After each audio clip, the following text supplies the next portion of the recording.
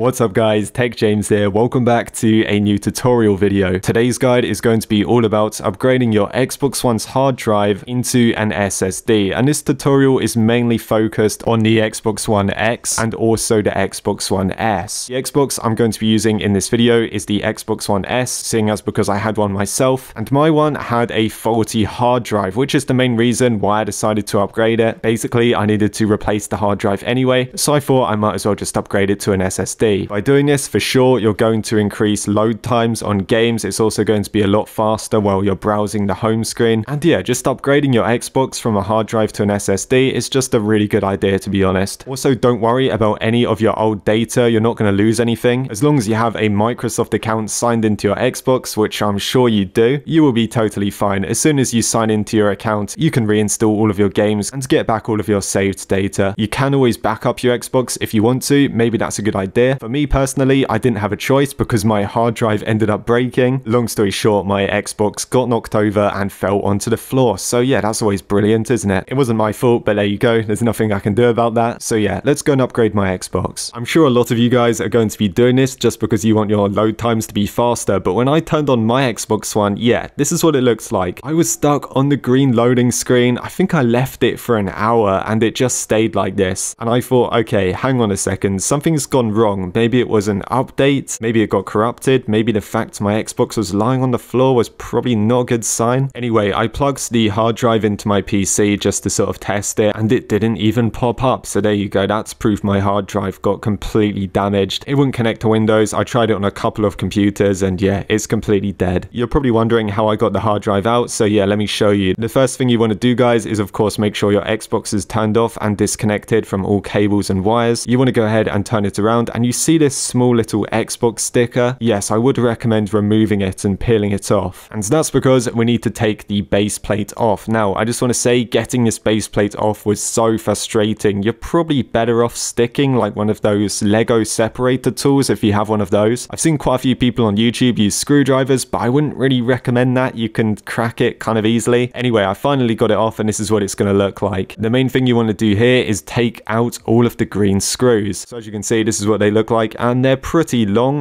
You mainly just unscrew the bottom bit, then pull them out. That should be easy. There is a few of them, so I'm just going to speed this up for you guys. I think there was like 1, 2, 3, 4, 5, 6 maybe in total. So here we are, just moving on to my final one now, and yeah, that is all of them. Once you've taken all of the green screws out, what you want to do, guys, is flip your Xbox over, and from here, if you're careful, you should be able to bend the plastic just a bit in order to pull the lid off. So as you can see, I just bent it from side to side, just wiggled it a little bit, and it came off. So there we go. Now your Xbox is going to be looking like this, but we're not done just yet, guys. You want to pick it up, you want to go to the sides, and can you see you have all of these little motherboards that are clipped on? This one right here, I believe this to be the Wi-Fi sort of chip, the little Wi-Fi motherboard that is plugged in. Now I just want to say these ones are not a Phillips head screw, they are actually a Torx head screw. So if you've got one of those screw kits, you should be fine. It's fairly common. Quite a lot of those like security style toolkits have plenty of screwdrivers for dealing with these. I'm guessing most of you guys watching this video probably have a tool set that should be capable of taking these out. And yeah, this little Wi-Fi chip motherboard thing does pull out, so it disconnects. It's got this little like pin board piece at the back, so make sure you pull that out carefully. Don't bend any pins, of course. Now, if you just flip it around to the other side, guys, we have got a few more of these motherboards to take care of. Yes, we have this one right here, the one that says Microsoft in white text. We're going to be taking this one off next. So this one has 4 screws, and again, they're like those Torx head screws, 4 of them in total. We're just going to go ahead and take all of these out as well. Once all of those screws come out, it should be fairly loose, so just give it a gentle pull and that should come away. There you go. So that disconnected quite nicely. And once you have those 2 little motherboard pieces off, the Wi-Fi chip and the front buttons, you want to go ahead and you want to pull up this metal part. Now it's still going to be screwed in. I was watching some Xbox like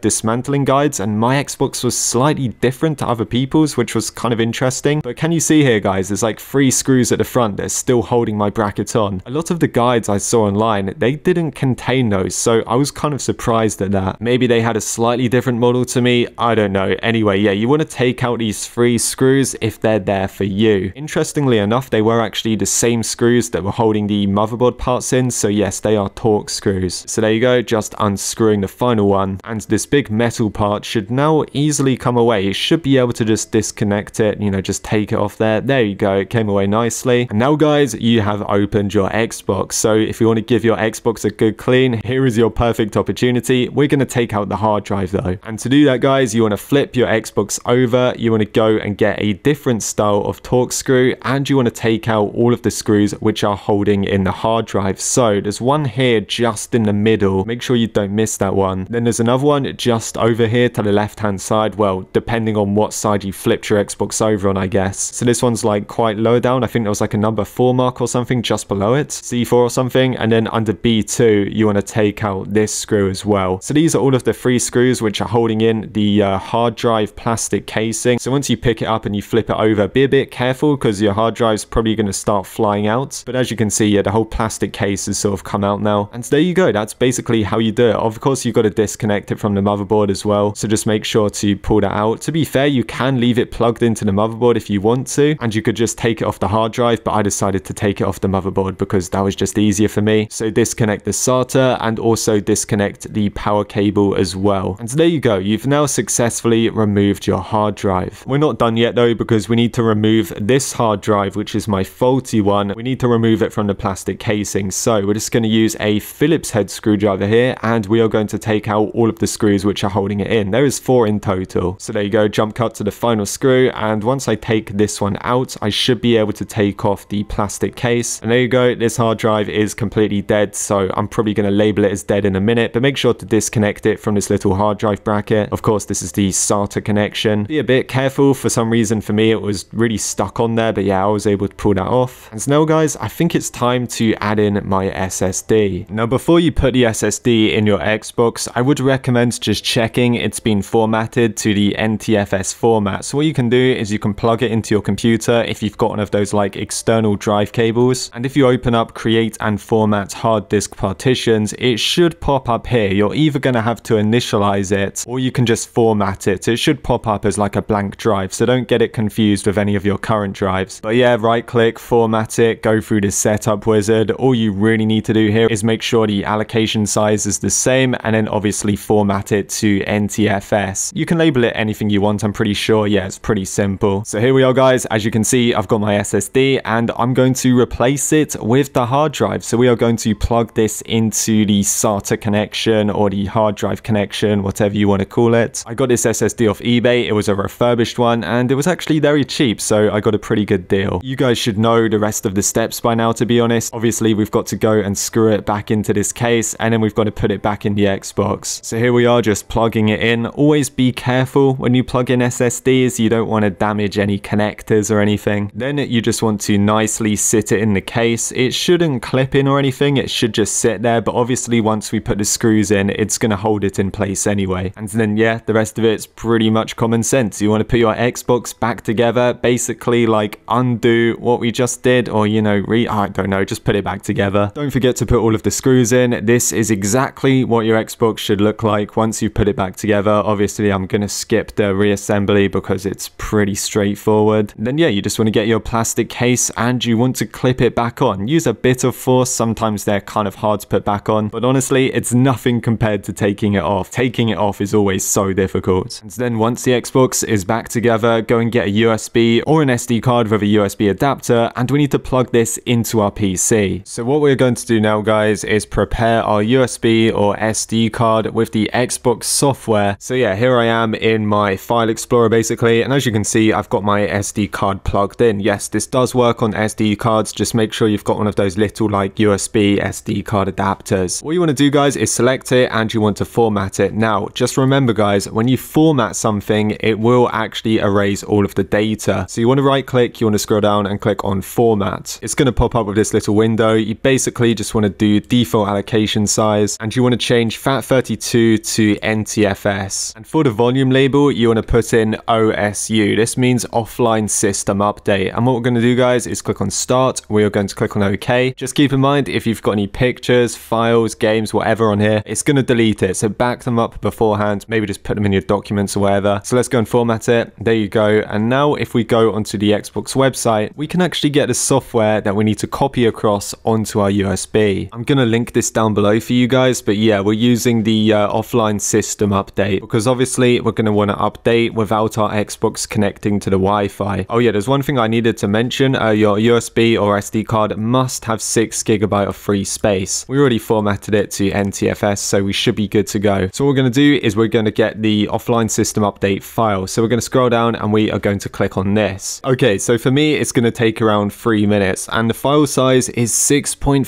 GB, which is quite a lot. So I guess you need over 6 GB really. Maybe 8 should be fine. Most of you guys have probably got a USB that's over 8 GB though. So yeah, I'm going to wait about 3 minutes, then mine should be done. It could potentially take longer for you. Yeah, so you're just going to have to wait for this to download basically. My file just finished downloading, so let's go and find it in the downloads folder. So yeah, go on this PC, downloads, go and find it. What you want to do now is right click and extract it here. I've got WinRAR, you guys might have the normal like Windows version, but if you guys just click on extract to OSU1, that should be good. Then just give it a few minutes while it extracts everything. And then once it's done guys, we're going to go into the file folder and you see this file, it's called system update. Well yeah, you want to drag and drop that onto your USB. Literally just put it on the root. So just drag and drop it across. It's going to calculate it for you. I think my SD card's a bit crap to be honest. So there you go. It's going to take about 5 minutes, but I'll be back when it's done. So once that's done guys, and it looks exactly like this, it's time to plug it into your Xbox. Now excuse my Xbox for looking a bit dodgy here, but as you can see, I have got the USB plugged in. I plugged it into slot 1. I don't think it really matters to be honest. The reason why my Xbox is looking a bit weird is because I left the plastic case off because I cracked a bit, so I had to glue it. Anyway, what you guys want to do from here is make sure your Xbox is plugged in, and we are going to do a special trick. We are going to hold the reset button, then we are going to press the Xbox's power button. This should actually make a noise. So yes, make sure you're holding the reset button, then go and press the power button once. And if you carry on holding the reset button, it should turn on and boot into a special menu. And on the special menu, guys, yeah, you probably guessed it, we are going to be going on this one, offline system update. Update this Xbox using a USB device. So that's what we're going to select. Your TV might turn on and off a couple of times, but it should say updating. And yeah, you've got to sit tight until your Xbox is ready. Honestly, this did take quite a long time for me. It had like 3 steps, and yeah, I was just waiting for this thing to update for ages, but eventually it was fine. So you know, it was worth the wait. So yeah, be patient. That's all you can do honestly, and I'll be back once this is done. So once it finished loading, it brought me to this screen, and you can get the Xbox app on your phone. I did notice it's kind of useful for like installing your Game Pass games. I don't know if you guys use that, but yeah, from here you just want to go through the setup. Make sure you sign into your account by the way, and enter in all of the correct information, because if you do that, you can reinstall all of your old content, and yeah, you won't really lose anything. And if you backed up your Xbox beforehand, then yeah, that's even better. And yep, after that I was in. Games worked. I was able to reinstall everything, so I got Skyrim, Atomic Heart, Halo, all of my games. As you can see, it was still installing like the official Xbox stuff, so you know, it does take a while. Maybe I'd recommend leaving your Xbox on for like a couple of hours to get all of the apps again, to get all of the games. And yeah, honestly, I was pretty happy because I fixed my Xbox and it didn't really cost me much money. And of course, now it's a lot faster because I've got an SSD, so that's awesome.